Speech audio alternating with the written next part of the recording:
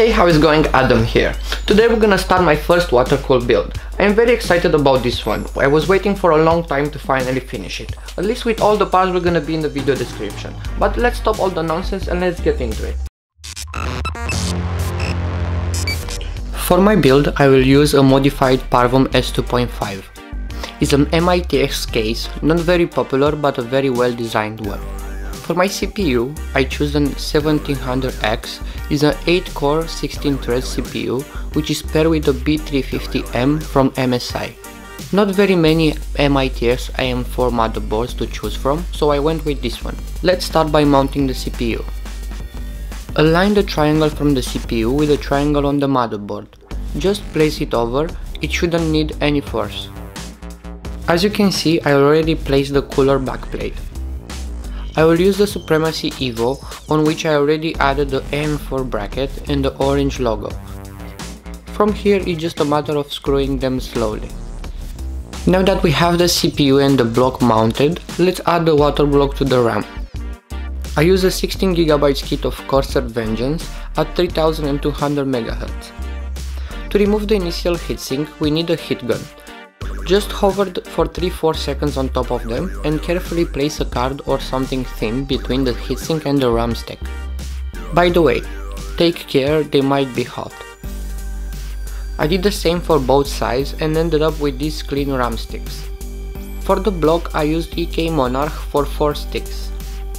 Add the heat pads and just screw them together. And they are ready to mount to our motherboard. Let's do that by popping them in place. With the CPU and the RAMs mounted, the motherboard goes inside the case.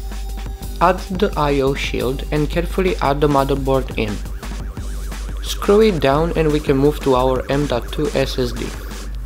I use the 250GB Samsung N960 Evo, which will be used just to boot drive.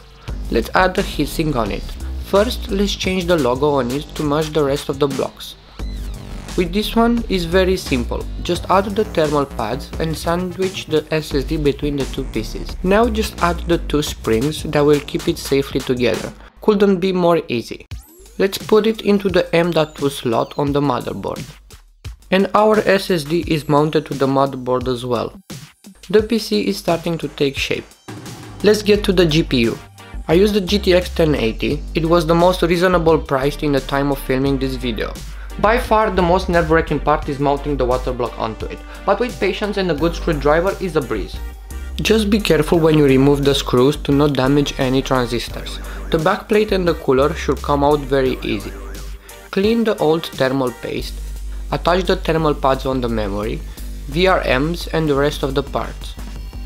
Place a good amount of thermal paste on the GPU and add the water block. Screw it in place and it's done.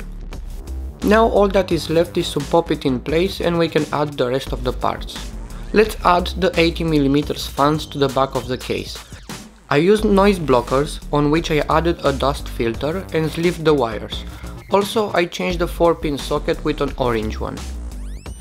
For my radiators I will use 2 EK 240mm PE with 120mm Corsair ML. Now I will add the radiator to the right side. The top one I will add it later. For my pump I used an EK1 with an EK's heatsink and the reservoir is a Bitspower 150ml, as well the cap and the fittings.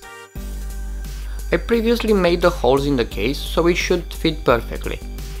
Now I will add the RAM water block, which I know that will be not so much a functional piece as it is just for the looks of it. Not so much time left, so we're gonna have to stop here. The second part we're gonna be in the next video, when we're gonna add the tubing, the custom cables and the rest of the parts. Subscribe for more videos like this one and don't forget to leave a like to show your support. If you want to see more, have a look at some of my other ones. Thanks for watching and I'm gonna see you next time.